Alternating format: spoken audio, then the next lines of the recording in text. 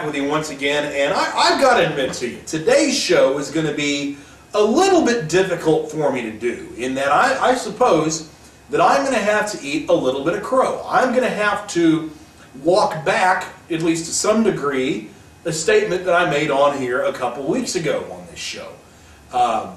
You know, I don't like to come out and admit that I'm wrong, mainly because, at least in terms of significant issues, I very rarely am wrong. I'm reminded of an old line from the old TV show All in the Family. Archie Bunker once said, "I'll gladly admit I'm wrong if I ever am." I'm not sure that I would say I was entirely wrong on this statement, but it sure didn't work out the way that I initially thought it would. A couple of weeks ago, on the cusp and on the eve of the South Carolina primary, I came out here and I told you that what the conservatives need to do is to rally behind one candidate and coalesce around one candidate, and in this infighting between the Rick Santorum and the Newt Gingrich parties, and coalesce around one guy, challenge Mitt Romney, have that fight with him, have it once and for all, and end this thing, and take the nomination away from Romney. I still believe that, by the way. That part of what I said was correct then, and I believe it's still correct today. We need to take the fight to Romney, and the sooner we can do that, the better. The sooner we can set aside these other battles of who's going to lead the conservatives, or who the conservatives are going to get behind, the better. Now, I told you at that time that since we needed to coalesce around one guy, and since Newt Gingrich at that point, right before the South Carolina primaries, had a roughly 20-point lead in the polls over Santorum, and since Santorum had, for whatever reason, failed to capitalize on the momentum of his Iowa win or second place finish, depending on how you look at it, and since Santorum had frankly made the error of going up to New Hampshire and spending money and time and effort up there in a state he was never going to win, and really kind of short-circuited himself at that point, I told you that the best thing to do was to get behind Newt Gingrich. And that Newt Gingrich's recent debate performances really showed us a glimpse of what he could do against Barack Obama come the general election, and how he could really just eviscerate Barack Obama in a debate, and how he could make Obama look like an absolute fool for what he believed in, and therefore make all of the leftists in America look like absolute fools for what they believe in. And I really wanted that. I wanted to see someone go on a debate stage and not only beat Barack Obama, but beat him up. You'll remember I used that line. Well, I still think Newt Gingrich could do that, but I have to tell you, despite the fact that Gingrich won South Carolina, and won it pretty handily, things sort of fell off the rails for him after that. The neutron bomb imploded, if you will. Now, you'll remember that even though I advocated that we get behind Newt Gingrich at that point, that I still had misgivings about him. You know, I told you that I wasn't sure he was entirely a conservative, but I told you also, and certainly if you go back in his career, you'll see that. You know, the park bench with Nancy Pelosi, and, you know, the belief in global warming at one point, that's not a real good thing, among many other things. And he was involved in that compassionate conservative era that most of us would rather forget actually happened. And he was for different kinds of health care programs, not as drastic as Obamacare, but still, he was for those. And at the time that Republicans were looking to do that. And that's something that it should never be a part of government. So there were misgivings about Newt Gingrich. But I told you at the time that I thought Newt Gingrich's political life hung in our hands. And for that reason, he might be faithful to us, if only out of pragmatism, if only out of self-preservation, if only out of the fact that we were the key to him becoming president in his lifetime or not. And I thought maybe he would allow us to have the power over him that we desire, and that he could sort of be an intellectual mercenary for us, kind of an attorney on a grand scale to argue our case before the American people and put into play what we want. I'm not so sure about that now. And you'll remember, even as I told you that we should get behind Gingrich, I told you that I preferred Rick Santorum, and I still do. I told you that if it came down to you would just allow me to install a president between Rick Santorum and Newt Gingrich, I'd pick Santorum every time, and I still believe that way. So even though I had misgivings, I told you that at that point, with a 20-point lead in the polls, with all the momentum in his direction, with positive debate performances, and with Rick Santorum failing to capitalize on the momentum that he had, and also with the imperativeness of deciding on a conservative candidate and fighting Mitt Romney, the sooner the better, I told you to get behind Newt Gingrich. Well, I'm going to adjust that position. Now, I'm not going to go so far as to say I was wrong. Given the facts on the ground at the time, and given the specific situation we were in a couple of weeks ago, I would have a hard time saying that, put in that same specific situation again, that I wouldn't make the same decision. But the situation has drastically changed since then. After Gingrich wins South Carolina, he goes on down to Florida to battle Romney. Very important primary there. Romney wins. Romney wins pretty handily. And Gingrich comes out and says, well, you know, he threw all these attack ads down there on me, and he did. Romney played pretty dirty down there, there's no question about it. But I don't know that we can blame the attack ads in and of themselves for the poor performance of Newt Gingrich in Florida. Something struck me about that couple of weeks down there in Florida, and the debates that were down there, and the different sound bites and so forth that came out. For my money, Newt Gingrich really strayed off a message in Florida. He really went off the reservation down there. He stopped talking about things like a flat tax, which he'd mentioned prior to going into South Carolina. I'm begging a real, genuine presidential candidate to talk about a flat tax, and Gingrich did initially, but, well, that was gone once he went to Florida. He didn't really, he tried to attack Romney on Romneycare, but didn't do it very convincingly. And remember all that talk about judicial restraint and reining in the judicial branch of government that Gingrich had mentioned in previous debates? Well, all that was gone when he went down to Florida too. Instead, all Gingrich seemed to talk about Florida was a lunar base on the moon, more space exploration. Really?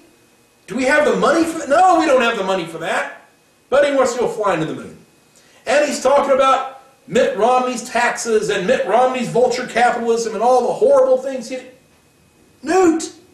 I've said it before, I've said it again. Mitt Romney's experience in business, Mitt Romney's wealth, if you want to call it that, is one of the few things that we actually respect about him. You can attack Mitt Romney on 100 things. Why are you going there? And that really didn't set well, at least with me, and I would suspect for a lot of other conservatives as well. And Gingrich lost. He lost pretty bad. And I think that his lack of ability to stay on message. I think he also had a couple of poor debate performances where he just was not on his game, and Rick Santorum came out very well in those debates. And Santorum, you know, he knew he didn't have a shot in Florida, but he just kind of kept plugging away and steady as she goes, and he had a couple of great debate performances. He had a couple of situations there where he was able to draw a clear distinction between himself and the combination of Gingrich and Romney on health care. He eviscerated him on that. He eviscerated Ron Paul on foreign policy. I've been begging someone to do that. And heck, Santorum showed that he's the best of the bunch when it comes to foreign policy. He has a true understanding of what our conflict in the Middle East is and will continue to be, and what our potential conflicts are in South America, and that there are people in this world, some very bad people, that want to destroy America and kill us all. And he knows they're all over the world. They're not just in the Middle East. They're in South America. They're in Mexico. They're all over the place. And he knows that we have to be on alert against them. Frankly, Santorum came out of this, even though he lost badly in Florida, which no one thought he wouldn't, he came out of this smelling like a rose. And then we get to last Tuesday. Set of 3 primaries and caucuses. Missouri, which didn't count because there's a long story behind that. I live in this state. It's the height of hilarity what happened here. Something about Missouri trying to jump the gun and get ahead of other states in awarding delegates. The Republican Party slapping their hands saying, no, you can't do that. So what we ended up having was an election that had already been planned, a primary that had already been planned, but no delegates were going to get awarded from it. So there's going to be a caucus in March where the delegates actually get awarded. So this is really a beauty contest. But Rick Santorum won the beauty contest, won it in going away, really. And certainly that gives him some momentum, clearly. You combine it with the fact that he won Minnesota, and he won Colorado, which surprised me. And Mitt Romney got beat in Colorado. Now, Santorum has done something that I thought was impossible just a couple of weeks ago. He has grabbed back the conservative momentum in this race. And he's done it because Newt Gingrich imploded. Because Newt Gingrich went off message. Because Newt Gingrich couldn't get himself to talk about the flat tax. Couldn't get himself to really hammer Romney on Romneycare down in Florida. Couldn't get himself to keep talking about judicial restraint. No, Newt Gingrich came across as one of those people that never met an idea that he didn't like.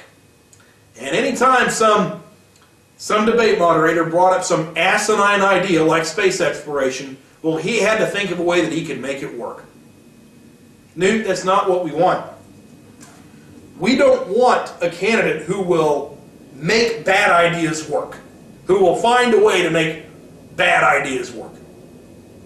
We want someone who's going to cut the government and defend our liberties. That's it. That's all. That's all we want. Maybe it's so simple that you don't get it. Maybe you're making it too complicated, but that's really all we want.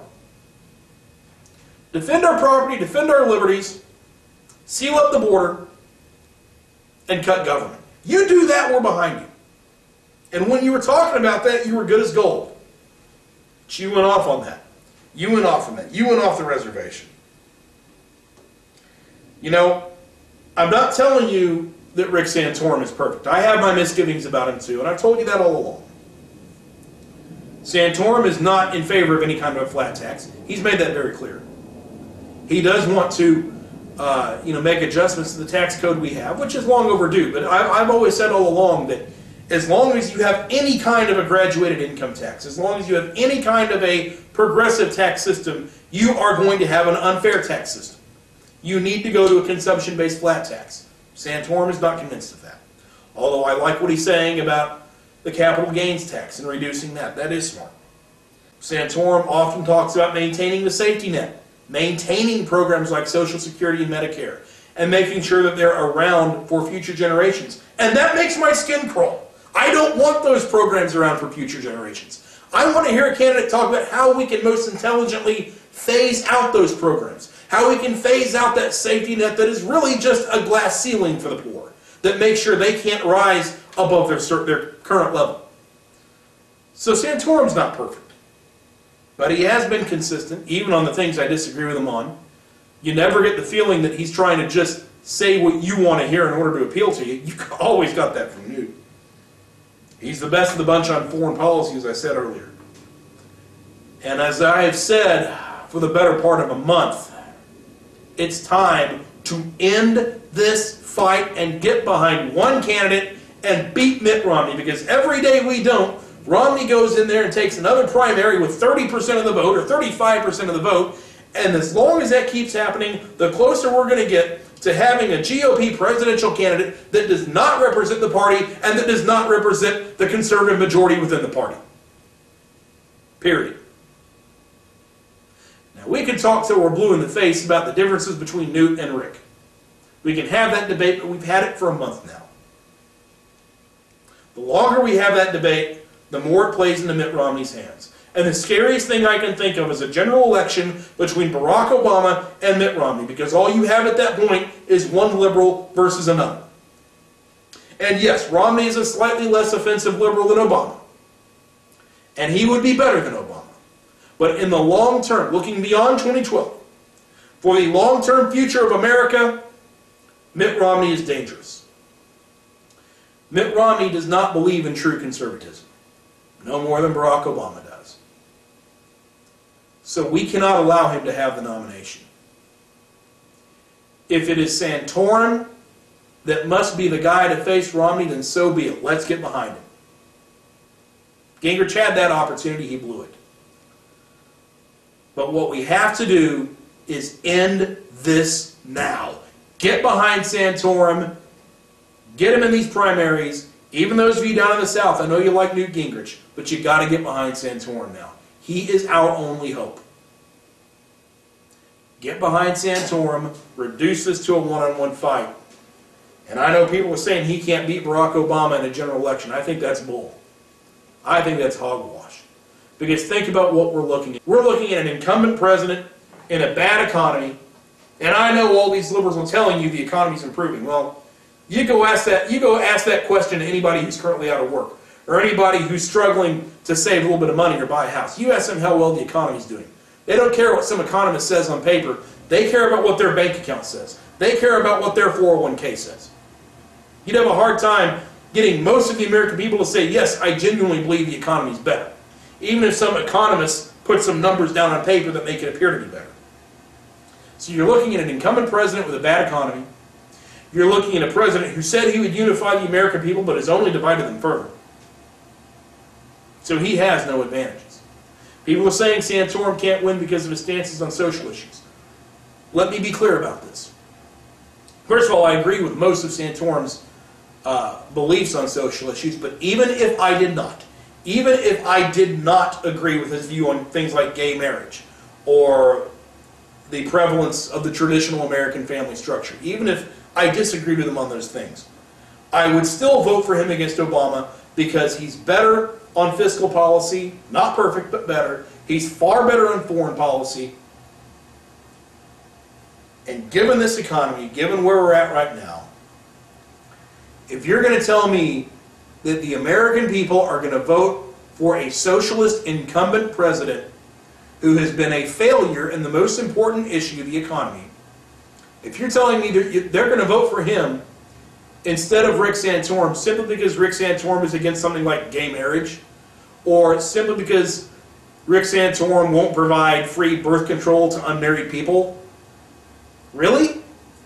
You're going to sacrifice your freedoms and you're going to sacrifice the future of this country because you want gay people to get married? Or because you want single people who are out whoring around to get free birth control? Really? That's the priority? Those are higher priorities to you than our fiscal future, or than our future at all, or than your liberties? I don't think the American people are going to do that. But if they do, if that's really where their priorities are, then quite frankly, America is dead. At that point, America's gone. There will be no hope then. There's no political party, no Republican Party, no conservative movement that can help at that point. If the morality and the focus of the American people is that low, that they would still vote for a failure of a president because they think that's better than someone who is conservative on social issues, then it's done. It's all over with at that point. America is no different from Europe at that point. It's done. So I'm giving the American people a little bit more credit than that. And I'm willing to bet on the American people. And I think that given a choice between Santorum and a failure like Barack Obama, they will pick Rick Santorum. It won't even be a choice. So I'm a little bit more optimistic than some. But as I've said all along, even though beating Barack Obama is very important, I think right now the most important issue is to beat Mitt Romney. Because any of the candidates out there can beat Barack Obama. I'm convinced of that. But let's make sure the right one for our future, beyond 2012, is the one who gets elected. This is America's Evil Genius. We'll see you next week.